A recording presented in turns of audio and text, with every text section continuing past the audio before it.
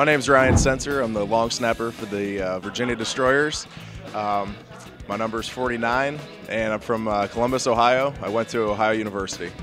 You said you're from Ohio. Yep. And how, like that being a big football place, how did that affect you growing up and just wanting to get into football? It was awesome. I mean, I'd always kind of wanted to be in football from a very young age. My uncle played in the NFL, so it was kind of always a dream of mine. I started playing football in 2nd grade.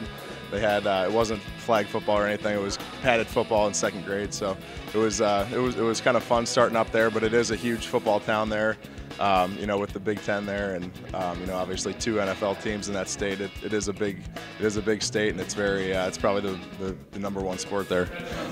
All right, so now that we got a little background on you, how did you get here? How did you get to the Tuskers and then now the Destroyers? What was your path through football to get to here? Okay.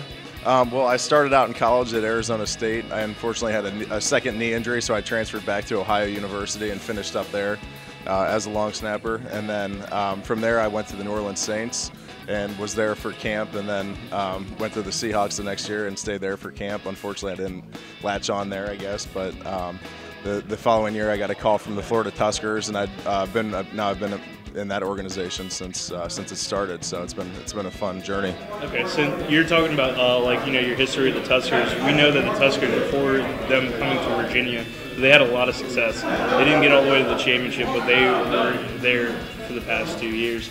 So how do you feel that's going to transfer over to this team, or is this a completely new team?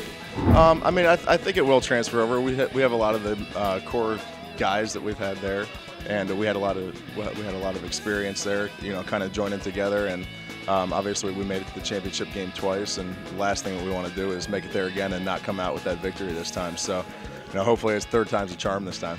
Yeah, that's what we're So, what are your goals for this year, personally and for the team? I guess it's better to start out the team and then your personal goals. Well, bottom line, our goal is to win it this year. We want a championship this year, and my goals personally as a long snapper, just remain anonymous out there. The last thing you want to do is have a long snapper that everyone knows who they are. So, which isn't a bad thing. They always say the best long snapper is the one you've never heard of. So, just try to fly under the radar and have good snaps this year, and just help any way I can help the team win.